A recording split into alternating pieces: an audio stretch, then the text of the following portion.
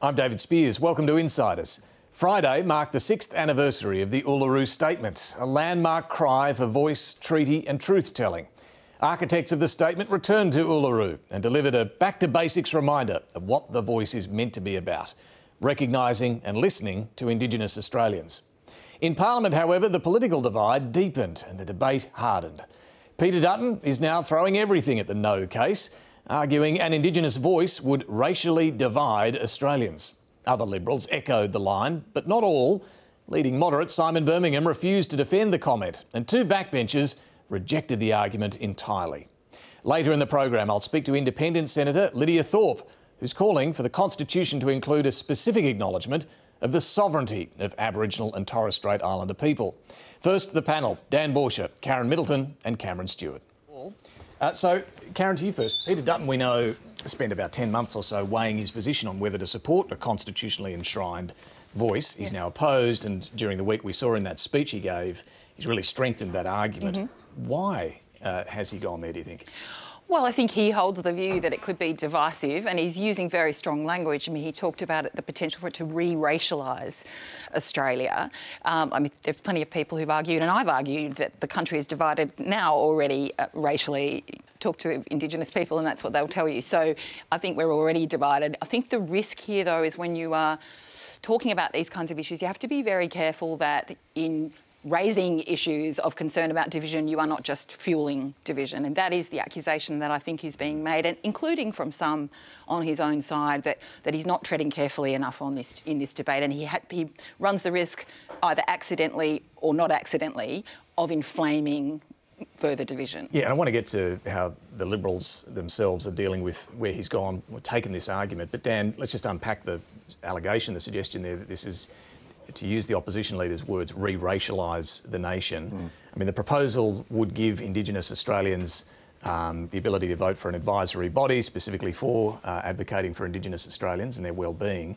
Does that mean they have additional rights or privileges above non-Indigenous Australians? Well, that's certainly the point that I think the Liberal leader made in Parliament quite forcefully, as Karen was saying this week. But it also insinuates or implies that the government would have to take on any advice that's made by representations made from this group, which we know won't be the case. It won't have the veto power, that it wouldn't have the ability to be a halt on that decision-making, that it would be another voice bringing into it. And it also misses that we've seen a number of the courts making decisions that do go to the different place that Aboriginal and Torres Strait Islander people have in Australia, about that special place, one of those High Court cases said. So there is already a difference. And if you look at the wording of our Constitution, there are already differences, that race is a part of our Constitution. And you don't need to be sitting in Parliament to be looking at how racialised our nation is now. You need to go on social media or step outside of whatever building you're in, because right now we are facing an existential threat of the divides within race in Australia, and we're seeing that everywhere. Yeah, and I do want to get to Stan Grant in a moment as well, but Cam, this argument, I mean, we've heard from the Nationals for a while now, the argument about racial division through the voice and so on, but for Peter Dutton as the Liberal leader to go there, I suppose it does give the green light to other Liberals to make that case as well. Are there risks and dangers in going down that path, do you think? There really are. I mean, to some degree, because I mean, you saw how Simon Birmingham, how uncomfortable he was. It's going to make whatever moderates remain in the Liberal Party very uncomfortable, I think. I mean, Peter Dutton really just turned the volume up so much this week, didn't he? I mean, he was previously opposing on the basis that it might be open to a legal challenge, or it might slow down the mechanism of government. But, you know, as Karen said, re-racialising, Orwellian, that sort of language. I mean, he's clearly decided to dig his trench right here. And that's going to be the position from which he's going to fight this battle. And it's uncomfortable for the moderates, but, you know, the moderates have been carved out of the Liberal Party because of the Teals over the last election. So you do wonder. It's a much more right-wing Liberal Party than we've seen previously. So he'll probably be able to hold the position, I think. Yeah, well, let's just explore that. I think it's fair to say that the overwhelming majority of the Liberals there in Canberra at the moment, in the Parliament, are with Peter Dutton in opposing the voice. There are a small number who are publicly still supporting the voice, and they include Julian Leeser, who was the Shadow Minister, stood down from the Shadow Ministry over this issue. And he, in his speech in Parliament, really went straight to this argument about whether it's going to give some more rights than others. Some say the Voice will give Indigenous Australians a place of privilege. Does anyone really believe that Indigenous Australians occupy a place of privilege? Because if they do, let them go to Laverton and Leonora, let them go to Ceduna, let them go to Palm Island, let them go to Arakoon, let them go to Alice Springs. And then there are those who are remaining on the front bench, leading moderates like Simon Birmingham. Because he's staying on the front bench, he's bound by the position to oppose the Voice. But clearly, you can see here, struggling to defend his leader's language. Will it re-racialise Australia? No, I'm not going to spend my time between now and the referendum commenting on the comments of It's your leader, though. He's your leader, and he says it will re-racialise Australia. Do you agree with him? Patricia and I have outlined the approach I'm taking to this referendum and the campaign, and that's the approach I'm going to stick to. I mean, Karen, you know, and I've spoken to other senior figures in the Shadow Ministry who similarly don't want to use that line that Peter Dutton's using, but can they... I mean, how awkward will this be for the next 4 or 5 months for them, right? They can't just take a back seat and ignore this debate. It's super awkward. And this is the problem they all face, and perhaps no one more than Simon Birmingham, who really is the leading moderate on the front bench now, is trying to walk that line. And Peter Dutton knows that in the decision that he's made. He knows it's putting his more moderate colleagues in a difficult position. He's rolling the dice and digging the trenches, Cam said. He's made a decision. He's prepared to do that.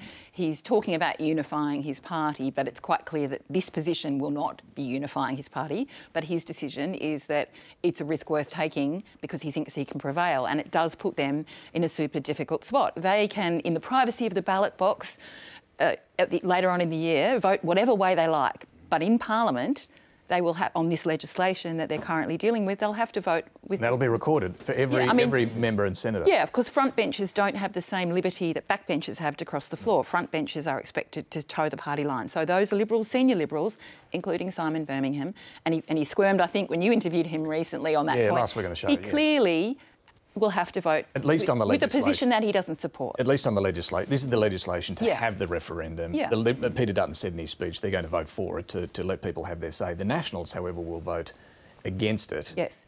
Which is just an interesting distinction. They need some to vote no to write the official pamphlet. They took a no position before we knew anything about anything. Yeah. They were no from the start. And of course the Prime Minister has dug his own trench this week to a degree as well by saying the wording will be exactly what it's going to be. We're not going to have a compromise. We're not going to go down the road of maybe exercising executive government as a compromise. So you've really got both sides dug in, and it's interesting with all the issue of, what tinderbox racial debate is in this country at the moment with the Stan Grant, the ABC issue. The Voice takes it to another level, and I think it's going to be a huge test of civility for politicians, for the Parliament, for the media and the public to have this debate in some sort of 100%. Civil nature. It's going to be absolutely a huge test. Linda Burney, as we saw back in Uluru the last couple of days to mark that 6th anniversary of the Uluru Statement, we saw the Prime Minister say that Peter Dutton's language was unworthy of an alternative Prime Minister. I think Linda Burney, you can see, is really hoping that this debate can move away from the politicians and get back to that grassroots, community-led type of campaign. Peter Dutton is playing politics. This referendum will be determined by the Australian people, not politicians. And I have great faith in the Australian people. I have great faith in the Australian people. I mean, she's a politician too. I don't know if we can, see the politics taken out of this over the coming months. What about the Yes campaign, though, Dan? How do you think it's going? Is it looking to try and get some fresh momentum, and is that likely to come? Well, first I wanted to say I think it's hard to extract the politics out when we're talking about changing the constitution, which sets up our body politic. Yeah. Exactly. And on the point that Cam made on the test of civility, I'd have to say that we're failing it as a nation right now, which I know we're going to get to. As for the Yes campaign, I think that they're really quite concerned at the moment. They're not taking one poll as gospel. However, when you're looking at the trend across the board, and it was said to me just this week that it seems those that have really decided what their position in are bedding down. Those people that aren't sure are much more movable on that. And that's certainly the perspective I've been getting while I've been travelling around the country reporting this last couple of months, is that the people that know that they want this dead set for this. Those that don't are very nervous about speaking publicly, and then there's a big divide in the middle, or big gap in the middle of people that aren't sure yet. Because they don't know what it's about. Is that the problem? I think that it's layered and nuanced, so that there are those that say this is not treaty, it's not sovereignty. There are those, in fact, Bundjalung lawyer Vanessa Turnbull-Roberts said this week on The Drum that there are those who are for it, there are those that are against, and then there's the Racist No campaign. There's also a lot more in the middle, those that are no, that say they don't trust government, that they're not sure about the process that led to this. There's a lot of layers here, and that's the nuance, I think, that is being lost in the public debate when we hear politicians, you know, invoking Orwellian changes or re-racialising.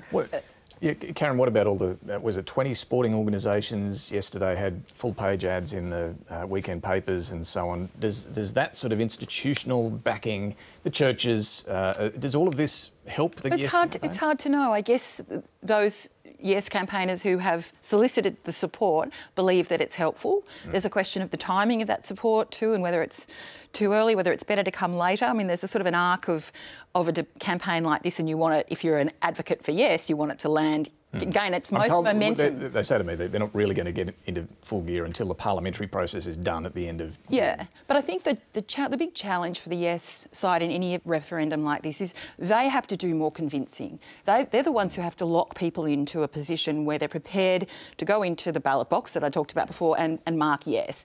What the No side has to do, all they have to do, and I think it was interesting, Greg Craven, who had raised legal concerns about this prior to seeing the Solicitor General's advice, and now says, and he's a law professor, now says he's satisfied and he will be voting yes. He said recently the one job that the No campaign has to do is sow confusion and uncertainty. And, you know, in some ways they're doing well enough if the uncertainty section of that poll remains high. Because if you're uncertain, you're not convinced enough and you're more likely to vote no. And so they will be sowing confusion, uncertainty, throwing out whatever they can find to make people just hesitate enough not to be quite willing to vote yes. I think the Yes campaign is well behind where it needs to be, because the polls have come out lately. There was a recent poll of people who are inclined to vote no, and the main reason they gave was they didn't know the details. There's a massive education campaign I think the Yes campaign is going to have to go to right now, because the polls are falling, and unless they do it, I think they'll lose. Another thing on the detail is really interesting. That's emerged again this week from Peter Dutton, that there's not the detail out there, which seems like it was settled earlier in this year, but has re-emerged. So I suspect that's going to be one of the big No campaign strategies. Yeah, if you keep telling people there's no detail, they'll think, oh yeah, right, where is the what detail? Is the detail? I don't. What detail? What do I not know? Yeah. Which goes to the confusion. Yeah. Now, I do want to acknowledge and just touch on the words and actions of our colleague Stan Grant. His words are always powerful, they're always worth considering, and those remarks that he made on Monday night at the end of the Q&A program, where he said, look, he's not stepping away because of the racist abuse or because of the social media trolling, but because he needs to ask whether the media itself is part of the problem. I know there's been a lot of finger pointing during the week about, you know, who's to blame for all of this, and ABC management have offered apologies for not standing up for him and so on. But what Stan says, Dan, is that we all need to reflect a little bit on our own roles in this ecosystem, and I think that's a very valid point, isn't it? Oh, absolutely it is. I don't think we need to be pointing fingers. We need to be holding up a mirror and asking ourselves, what are we doing and what have we said or not said in supporting people or shutting down when there is misinformation or when there are really targeted abuse that Stan and his family have been sustaining for many, many years, but it is certainly heightened recently. He was in Canberra at a book tour just this week, and he spoke about the death threats that they routinely get, him and his family. And I think that the fact that someone can be screamed off a primetime program and shut down and made to feel as though they can't go on needs to raise serious alarm bells. And you're right that there have been many questions asked about the ABC and about management and what they should have done. And they've called a review. That, full disclosure, is something that I had called for and said that needs to be independent, transparent, and to look at understanding what's happening and why. But this is not just for the ABC. This is something that contemporary media in Australia needs to reflect very deeply on. And I think that we also need to be having a very honest conversation about where social media fits in that, because it's not all of the problem, but it certainly is part of the problem. Yeah, and look, I don't think any of us can pretend to have the perfect answer to any. As much as people might suggest they do, I think we all need to have a look at how we're operating and where we can do better. But Dan, I did want to, we spoke about this earlier, so I wanted to give you an opportunity just to explain to people what it's like for you going through the last week or so. An Indigenous journalist at the ABC, what you have to deal with and what the impact is of seeing Stan go through this. Well, Stan's been a mentor and friend of mine, so it's been quite personal. It's felt really personal, and it's reminded me of things that I thought that I'd dealt with, about the abuse, the death threats, the constant belittling or degrading of what your perspective is that happens from some in the community. It's also raised lots of issues about what happens within the ABC, and there's been a lot of reporting about that. And I have to say that not much of that has surprised me, because it's what I hear, and some of it is what I've experienced myself. And so I think you're talking about racism. Yeah. In the organisation. Well, yeah, when I come on this program and am dismissed as your diversity pick or your box ticker, that comes from within our organisation. And then that sends a message that type of language is normal. And it's not. It's unacceptable. And it is unacceptable. And it's not why you're here, for the record. We love your contributions. I would hope not. But it's why initially I said no to coming on this program. It's why I've said no to other programs, because why would I subject myself? And even more difficult, why would I put my partner and our family into that, that level of criticism? I think it's easy, though, for David, for those of us from an Anglo background who don't get this experience, to not notice it. Yep. We don't see it. We don't know it's happening. We don't experience it. And people who suffer from it, whatever race, and particularly Indigenous people, but people of all different races in this country, don't go around talking about it. They just try and get on with things. But it happens all the time, every day, in tiny, tiny ways and gigantic ways. And it's not a bad thing for those of us who don't experience it to hear about it and have a perspective on it and understand that, life is quite challenging sometimes when you're constantly being, snide remarks or really more direct and violent remarks are part of your everyday existence. It's an element of life in a public job in particular, but just life in the community that some of us never ever get to see and experience. And we don't often hear perspectives like Dan's then. I think it's really important to hear that. Sort of perspective. It is. No, it's tough. Like, this is a tough conversation. We're having a reckoning in Australia right now, and as tough as this is, we can't turn away from this. This is that moment in time where we can actually stop and say, right, what is going on here, and how do we deal with this? And that doesn't mean that we're not above scrutiny, which it will be the immediate criticism of me. Sure, scrutinise what I have to say and critique my perspective, but it's when it trips over to becoming very personal and targeted that we know we have a problem. Yeah, indeed. Well said. Let's move on. Time to talk to Djabwurrung Gunditjmara woman and Independent Senator Lidia Thorpe. And to take us there, here was the opposition leader on why he thinks the voice should not be added to the Constitution. Nowhere else in the world is there a success story like ours. One of Indigenous heritage, of British inheritance, and migration and multicultural success. Three threads woven together brilliantly and harmoniously. Our nation works and our democratic system works. By and large, Australians are pleased with their Constitution, which has served them well. Our Constitution is not something to be toyed with lightly. Yet that's exactly what this Prime Minister is doing. Senator, welcome to the program. Thanks for having me. So let's just clear this up at the start. Are you going to join with Peter Dutton in voting no? Definitely not. Definitely not. Definitely so anyone not. who suggests you're in the no camp I'm not is wrong? in the no camp. I've never been in the no camp, and my position has been clear all along, and that is that we need a treaty in this country. So what's your position then on the question that's before, or was going to be before all Australians on the Voice itself? You're not voting no, but will you vote yes? Well, the yes vote is to allow for a powerless voice to go into the Constitution. Yes, we don't know what this looks like. It could be one person. It's up to the Parliament to decide what the voice looks like. So I can't support something that gives us no power, and I certainly cannot support a no campaign that is looking more like a white supremacy campaign that is causing a lot of harm. So I'm considering to abstain from the up-and-coming vote, given our people want a treaty. We want the recommendations implemented for the Royal Commission into Aboriginal deaths in custody. We have incarceration rates going out of control, and we have over 22,000 Aboriginal children in out-of-home care today.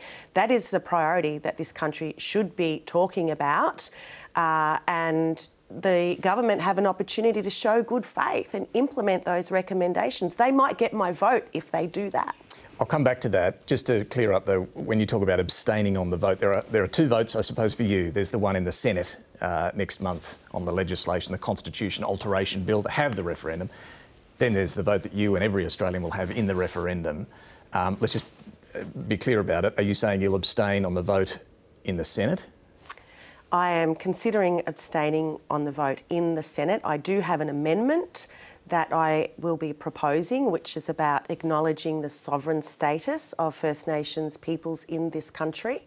And I'm still in negotiation with the government on implementing national recommendations that will save people's lives today.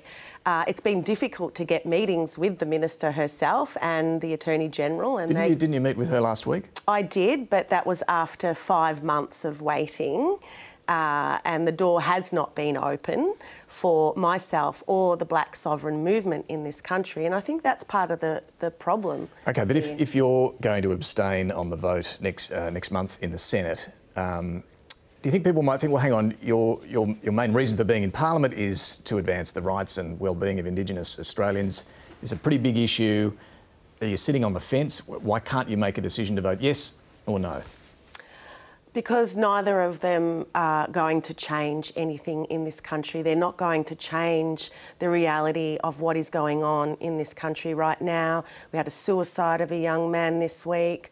The incarceration rates, as I say, are happening every day in this country. But are you saying a voice would not help at all? Well, the voice is going to be decided by parliamentarians on who it is, what it looks like, what it does. That is no power to the people. We need to start discussing sovereignty in this country that will ultimately bring power to First Nations people, which is what my amendment talks about. But isn't the idea of the voice, yes, Parliament would decide its structure, but it would be Indigenous Australians who decide who is on the voice? That's not specified in any of the detail. And if we look at what, say, Megan Davis said at the National Press Club, is that they banned legitimate senior Aboriginal and Torres Strait Islander leaders who were questioning the whole constitutional recognition reform. They've excluded those voices for 6 years, David. So I can't support something that has not had the free, prior and informed consent and full, genuine consultation of the people, Aboriginal and Torres Strait Islander people, who this will ultimately affect. And I won't be sitting with racists and white supremacy on the no. So as I said, I've been clear. My position is treaty, and I will continue to negotiate with the government to implement recommendations. If they do that, show us some good faith. Just show us some good faith. They've been in power before. They could have implemented the recommendations back then. And we know that Hawke and Keating want a treaty. So why is this government following on from the coalition government's policy? Their argument on that is that you need a voice first who is the government going to take advice from if there's no voice on things like treaty and truth-telling? They have voices. They just haven't been listening. This government is Who should they talk to about treaty? Well, they should talk to the many clans and nations that are going through processes now, but also having an understanding of what that looks like. It should look like peace in communities. It should be open to all Australians in this country to have a conversation in their local communities about what coming together looks like, what peace looks like. But treaties around the world take years and years and years to negotiate. And as you say, there are many clans who would be involved. There are many groups who would want to be involved here. Wouldn't a voice help to coordinate, to advise the government at least on the best approach? Well, we don't know. As I said, the government could pick Noel Pearson as the voice and the one and only voice. Let's be real. There are concerns you know about there's not what going the to be voice... a one-person voice. No one has suggested Well, that. it seems that this whole campaign has come from a Pearson, quite conservative idea from many, many years ago. They've been pushing this for a number of years as a conservative idea. But it is disingenuous to say that it would be a one-person voice. Well, is it? You know, we don't have any idea of what or how they're going to select or go through a process to decide which Aboriginal people or Torres Strait Islander people they're going to pick for this job, just like they've handpicked all of their referendum advisors, and that's part of the process that's gone wrong. They've excluded too many grassroots sovereign blackfellas around the country, and they're the people who are the progressive no's, and they're the people who've got concerns about cessation of sovereignty. When you talk about sovereignty, I'm just interested in you sort of explaining what you're talking about there, because it's a word that can mean different things to different people. The amendment you've flagged that you're going to be moving on the legislation in the Senate, it does talk about the right of Aboriginal and Torres Strait Islander peoples to exercise an unimpeded and collective self-determinant governance over their political, economic and social affairs. What would that sort of sovereignty look like in practice? That would look like negotiating with the Crown on things like resources, things like land, things like possibly reparations and land rights, land back. We've had so much taken from us over the last 200 years. That's why we have the rates that we're dealing with today. That's why we have a stolen generation, deaths in custody, incarceration rates, is because our cries have fallen on deaf ears through successive governments. A voice may give advice to the Parliament. Well, may is not good enough as far as we're concerned. And we want real power. We want to be acknowledged as sovereigns in this country, just as the Crown is acknowledged as a sovereign. The Attorney-General, on behalf of the government, has said there's nothing in the proposed voice amendment to the Constitution that would impede sovereignty, that would undermine sovereignty. The expert working group of constitutional experts have said the same. What is it in this proposal that you think would have anything to do with undermining sovereignty? Well, the very fact that, the Australian Constitution hasn't been here for very long, compared to First Nations peoples. We've been here for thousands and thousands of generations. So our Constitution is the oldest Constitution on the planet, and that comes with caring for country, caring for one another, caring for our totems. Those responsibilities we take very seriously, and we have a law of the land.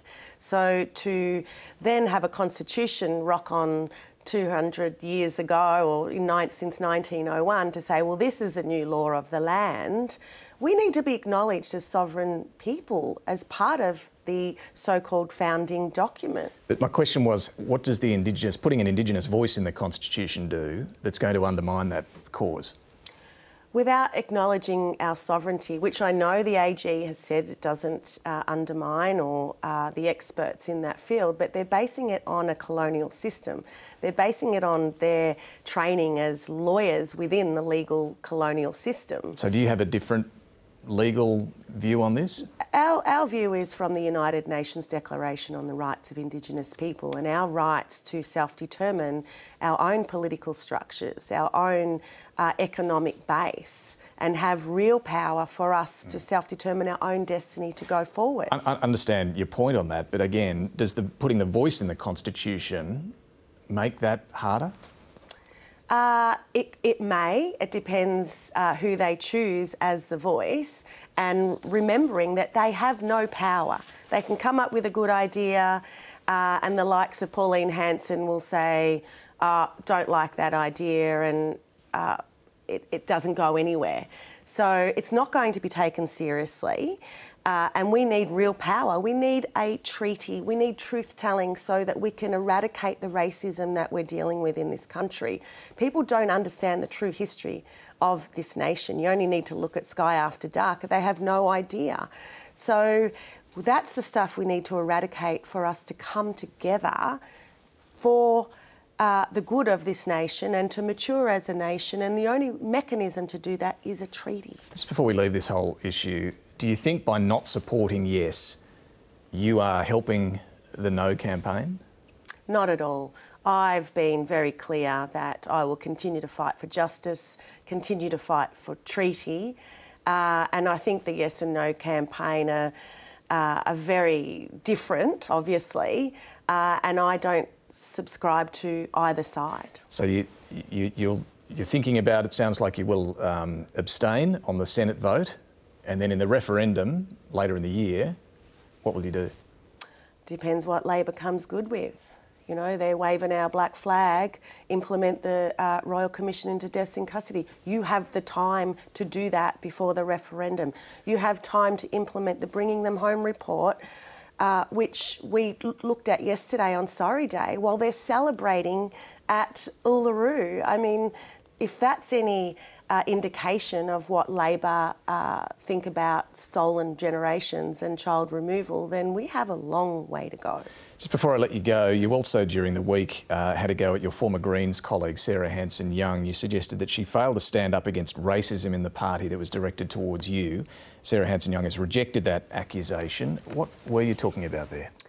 Well, unfortunately, David, I can't comment on that because I have been advised by my lawyers that it does need to be sent to the Human Rights and Equal Opportunity Commission. There is enough grounds for a case and I'll have to leave it there. So you are lodging a case about this?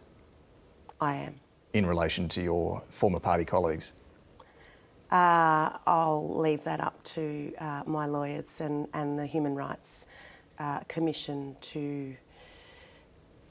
That's a conversation I need to have with them. I don't want to say any further, but yes, I've experienced racism all my life in every workplace, and the Greens were no different. All right. And what are you seeking through this sort of case? I just want racism stamped out. We see, you know, the ABC. It's called institutional racism. It's the foundation of these institutions that are racist, that allow racism to occur. I think we all need to look at ourselves within and eradicate that and make our workplaces safer. Senator Lidia Thorpe, thanks for joining us this morning. Thank you. All right, let's get back to our panel. We're joined once again by Dan Borscher, Karen Middleton, Cameron Stewart. Let's just quickly pick up on that a little bit there. Karen, the position from the Senator on the vote in the Senate to abstain, and by the sounds of it, when it comes to the referendum vote later in the year, you know, still very unclear as to whether she would actually vote for it. She's not going to vote against it, though. That's one thing she's definitely clear. No, it's interesting that the Senator was laying down some conditions there for the government, saying, you know, her mind is open if they can do more on implementing the Deaths in Custody Royal Commission recommendations and the like. So that'll be interesting to watch. And she's trying to make an argument that she doesn't want to vote no because she doesn't like the way the public campaign is being run, but she's not going to vote yes. And I think the difficulty for people in that position is that not voting yes is is supporting no, because it's supporting the status quo, which is no. So that's the difficulty that the senator will have, and that those that hold her views, that, and you know, we have some people advocating no who say that the voice is going too far and it's dangerous. We have other people like the senator advocating the status quo because they say it doesn't go far enough and they want a treaty. Anyone who's not saying yes is effectively accepting the status quo. Well, that's what I put to her. No. She disputed that, but if you basically but that's the practical impact, isn't it? If you're not voting yes, then abstaining is allowing the status quo. Just on these reports that we've heard, which is a legitimate position. Yeah, Lidia Thorpe has long made the point that more needs to be done on the recommendations from the 1991 Royal Commission on deaths in custody and the Bringing Them Home report as well. There were, I think, 339 recommendations from the Royal Commission, 54 from the Bringing Them Home report, and a lot of them, I think most of them, have not been implemented. But Dan, the problem for the federal government is a lot of those recommendations go to state and territory governments. They also go to ATSIC, which is no longer there.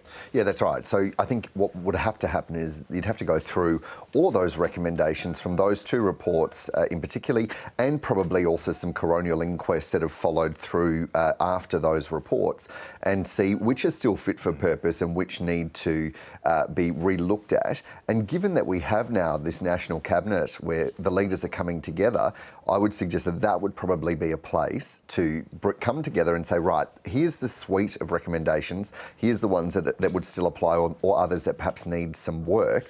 Because on that point about the deaths in custody, we know that the situation has actually got worse since that report came out 30 odd years ago.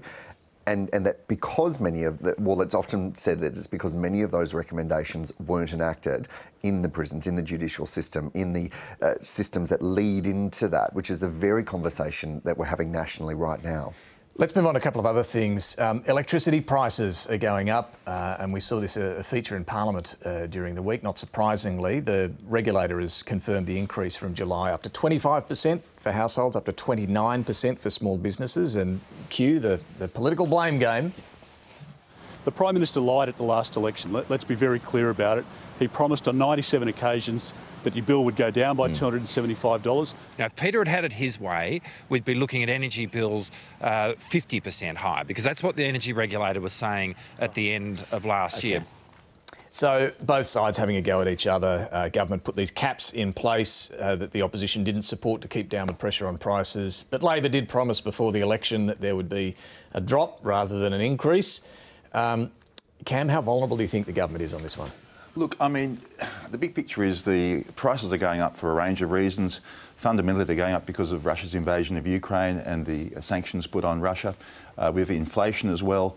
But, you know, and the government makes the argument that with the caps they've put, it would have been much worse. But I think that it will hurt the government to the extent that this was flagged, this rise was actually flagged in March. But, you know, most mums and dads don't really look at this. I mean, you know, understandably... Not until you get that bill. They just see the bill. They see the bill. And they see a bill that's, 3 to 4 times the size of inflation, on top of other inflationary pressures. I mean, I think it just does hurt the government. I think the question of blame is a far more difficult thing to apportion. But I think it does hurt them. I think the trap the government's in here, David, is that it's trying to make a slightly complicated argument now, which is that the bills just won't go up as much as they would have. Not that they'll go down, but that they won't go up as much as they might have. And that's a really hard argument to make, and that's the argument they've made in the budget context as well, because when people hear a political argument about electricity bills, they will hear you say they're going down. And during the context of a political election campaign, parties are happy for that to be the impression, that what they're saying is your bills will be cheaper. That's what people heard, that's what they expect. But then you have to manage those expectations once you've won the election, and then people are trying to hold you to what they thought was your promise and what you it was kind of your promise at the time. And now they're trying to say, oh, we just mean it won't be as expensive as it might be otherwise. And that's an expectations management exercise, and then perhaps not succeeding entirely on that front at the moment. Yeah, no, I think that's right. And the difficulty is, well, the opposition tried to pin the cost of living blame on the government in the Aston by-election. Didn't really work there. Maybe other issues. I don't think people are quite blaming the government for that yet. But the longer it goes on is the point. Yet is the key. Well, they're past a year now, so I think that challenge will change a little bit now. Yeah, and the government made a big focus of this in the budget, didn't they, around the cost of living pressures and reducing those. So I think what Karen was saying is really clear here, that they're going to be saying, well, they're not going up as much as they might have, but it's cold comfort if you're getting a bill and you're deciding whether to heat or eat. That's a really crucial thing. People will be saying, well, hold on, why is this? We heard all of this chat during the election campaign that it was actually going to go backwards. Now it's not going up as much. It's going to be hard for that to cut through. I think it is all expectations management. Perhaps a little movement towards bipartisanship on one element of the budget. That's the change on the petroleum resource rent tax. The opposition leader has said he's open to looking at this now as long as regulation is relaxed on the gas companies. That's not defined as to what that will look like, but it sounds like they might be able to move towards a deal.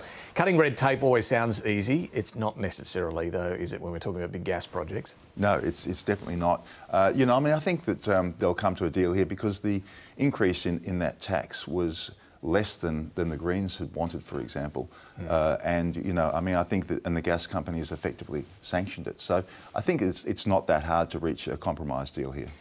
And the politics of this, of course, is that the coalition is now trying to deal itself in. The government has been not doing deals with the coalition in the Senate to get legislation through. They've been going to the crossbench and the Greens as part of that. And now the coalition is trying to deal itself back in. And I think what you saw in the opposition leader's budget reply was he went out of his way to nominate the things that they would support in the government's budget. So maybe they are a bit stung by the old no-alition tag, that they're always blocking everything, and they're trying to now position themselves as reasonable and sometimes willing to negotiate and to give themselves a bit more leverage, which they haven't had and they won't have if the government can constantly go to other parties. Now, the PwC outrage, we've seen government departments really toughen their position during the week. Treasury referred this tax leak scandal to the Federal Police.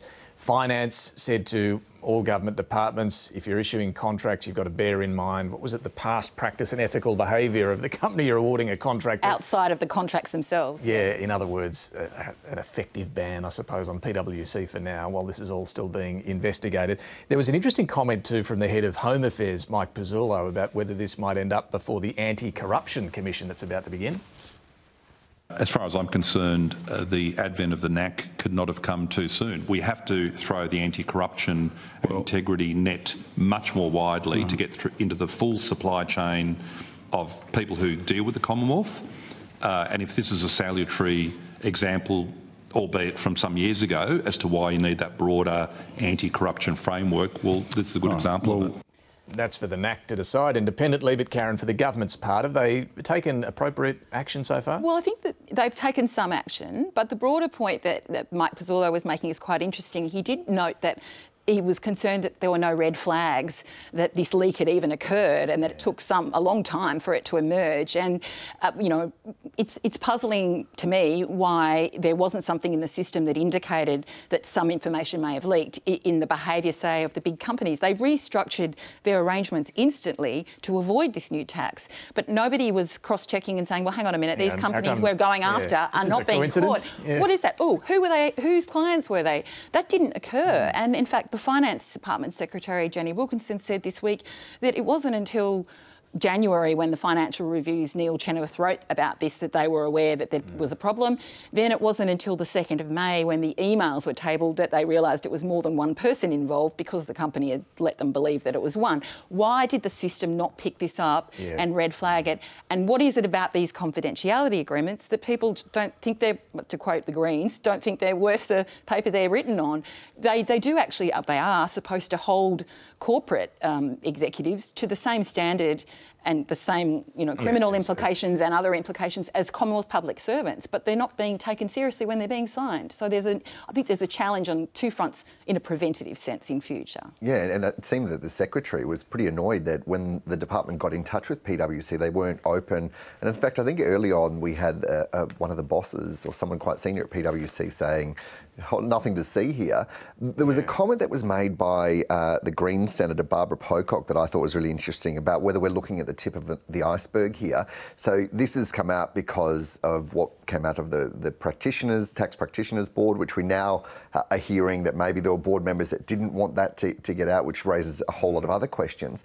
But how far and wide is there alleged practice that would make Australians raise their eyebrows? And this plays into the government's policy to some degree, of course, because they have been arguing to reduce the reliance on consultants, external consultants, and build up the public service. They're just really going to have to put a lot more resources into rebuilding the public service here, because, I mean, you're losing public servants who are going at triple the salary to these firms, who are giving the same advice they would otherwise give. Taxpayers pay for that. I mean, there's a big argument to really look at the whole structure of the whole system. Look, final one, in case you're under a rock this week, you might have missed. Narendra Modi, the Indian Prime Minister, was in town. And look, it wasn't quite the usual meeting of political leaders. A big, as you can see there, big stadium event. There were hugs, there were cheers.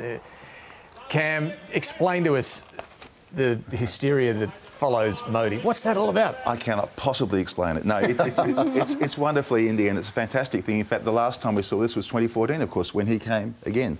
I mean, the Indians really celebrate their prime ministers, even though he's quite a divisive figure back at home.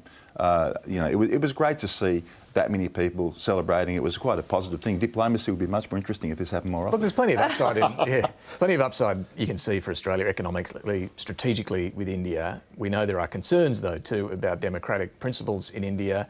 And is the PM Albanese leaning in too much on this relationship, Karen? People pointing out his tie was the colour of the BJP party. Yeah, I don't know whether that was deliberate or not. I do know he likes orange and he wears that tie a lot, and his website has been coincidence. Orange. He's a big fan of orange. Maybe it's coincidence, maybe it's plausible deniability. I don't know.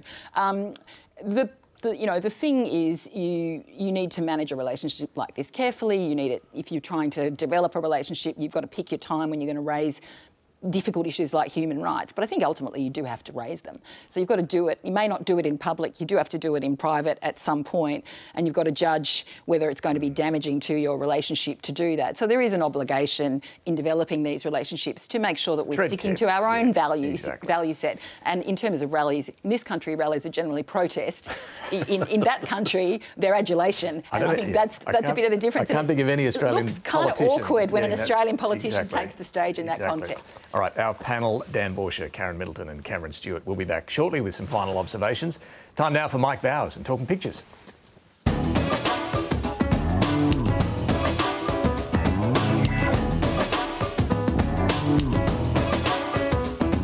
I'm Mike Bowers and I'm photographer at large for The Guardian Australia. I'm talking pictures this morning with cartoonist for The Guardian and The Echidna, the one and only Fiona Katauskas. Good morning, the one and only Mike Bowers. Fiona, the Quad might have cancelled its visit, but the Prime Minister of India was happy to do a one-man show. And what a show it was as well. It was really it was a strange international visit. Yeah. The Prime Minister, Anthony Albanese, busted out the big views for him. What do you think they're saying? There's a long way from where I came from. Yeah, look. If you squint, you can see public housing. The arena show at Olympic Park was an extraordinary event. It did look like a rock gig. Yeah. The thing is, just out of view, you can't see the great big neon signs that say, don't mention the human rights abuses. Yeah. They make great photos, but it is a dangerous thing for Anthony Albanese to be aligning himself this closely with someone in this way. You don't usually see this kind of displays of affection. There was a lot of hugging, and also this is going to a domestic Indian audience too, to boost Modi's credibility. So I think you've got to be careful about how you present yourself. I think the look on his face here says it all. Hope this doesn't backfire. I did love this David Rowe cartoon, The Camperdown Chariot. Welcome to Narendra Modi, and they're channeling the chariot that they got on when they were visiting India just a few months back. Yeah, but Australian style. Yeah. Did you know I grew up around here? But see, these people they're not actually Modi fans, they're people who can't afford housing anymore. Yeah, I did love Penny Wong, the driver here, sigh. With David Rowe, it's always in the details. It's not the devil in the details, it's the gold in the details, isn't it? Fiona, when it comes to The Voice, Peter Dutton's always been vocal, but this week he was really upping the ante. Yeah, he absolutely was, and he loves that anti spelled A-N-T-I as well. Yeah. Lovely Matt Golding. Peter Dutton's wearing a Make The Voice history T-shirt. Make history, The Voice. It was interesting to see, Dutton saying, The Voice is divisive. Yeah. Oops, sorry, that should be My Voice is divisive. This is a really quite a sharp cartoon, putting the past behind him. He's got Fear the Voice here as it's shed its skin, which was stolen generation apology walkout, African gangs, Nauru files. They're trying to divide us by race. New skins and same old snake, I think, is the message here. Yeah, yep. David Rowe is no less sabre sharp here. The Voice, PD and the Morrison All-Stars. They tried to put me in political rehab, but I said no, no, no. Well, that is literally preaching to the choir there, isn't it? Yeah, it really is. There's been some root and branch reform this week as the Victorian government put a stop on logging of native forests. It's unfortunately not until 2030, but it is some good news. Yeah, and you've got the koala here who's fallen out of the tree reading the Bush Telegraph. Vic to stop logging in native forests. We thought she'd had a heart attack, but it was just shock at finding some good news about the environment. Yeah, I don't think they're quite out of the woods yet, are they? No, they're not out of the woods, and it is a weird feeling being a cartoonist and going, I just want to do something positive. It was nice to embrace some kind of positivity. With Stan Grant stepping back from the ABC, it's clear both mainstream media and social media has some really hard thinking to do on race. Absolutely, and hopefully that expands to all of us having a bit of reflection because we've all got a role to play in this. You've picked up on this with Stan being buried in a sea of sewage here with the Daily Rage and the Daily Dungeon. Yeah, and we have one of the innocent bystanders here saying, I don't know why Stan Grant doesn't just ignore it, which is a comment I actually kept seeing. And it's hard to get over it, and it's kind of hard to get over something when you're under a lot of that. And here he is in what looks like a Lysageous jail, and he's walking away from it. So all power to Stan. I hope we see him back soon. Fiona, it's been a great pleasure unpicking events this week. I'll let you do the honours. Thanks, Mike, and it's back to you, David. Thank you, Fiona. Thank you, Mike. Let's get some final observations. Cam. I think after many years, things might be happening in the long-running campaign to free Julian Assange. Peter Dutton has put his voice to saying it's too long, he should come out. That's a bipartisan position from the government. Stephen Smith, the Australian ambassador in London, recently visited him in jail. We've had a bipartisan delegation from the Parliament meeting with Caroline Kennedy, the US ambassador, and Anthony Albanese is going to Washington on a state visit later this year. So I'd say watch this space. I think a David Hicks-style deal could be possible. We'll see. Karen. Just further on the tie, I think you do have to be careful about the messages you send with small choices. So that's what I would add. I just quickly want to note the prevalence or the increase online, particularly on Twitter, of accounts that are being described as parody accounts when actually they're just impersonating someone and spreading what is really disinformation. There was one about Peter Dutton purporting to be from Peter Dutton a year or so ago. There's one just popped up now from Anthony Albanese. It's got a link to an extremist US conspiracy theory website, and it's really it's not funny. It's not a parody in any sense. So it's being used as a cover when it's not a parody. It's just spreading disinformation. At what point does it become foreign interference and need to be investigated both by the carrier and by our agencies? Dan.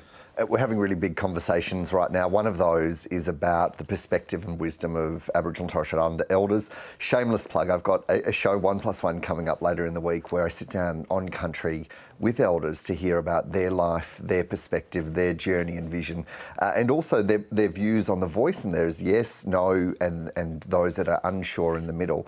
And it's really, I'm so grateful for the elders for welcoming us onto their land. Looking forward to watching it. Thank you all very much for joining us this morning, finally.